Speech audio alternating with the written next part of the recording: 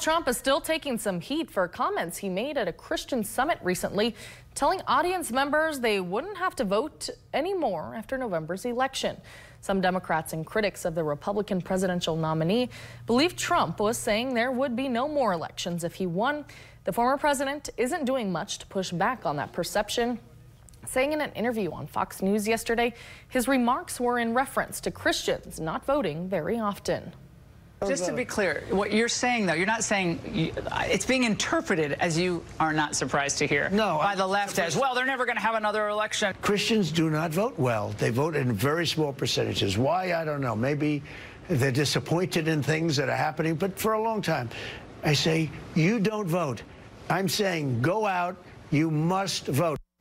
And Trump went on to say that if he wins, Christians won't have to vote because, quote, the country will be fixed.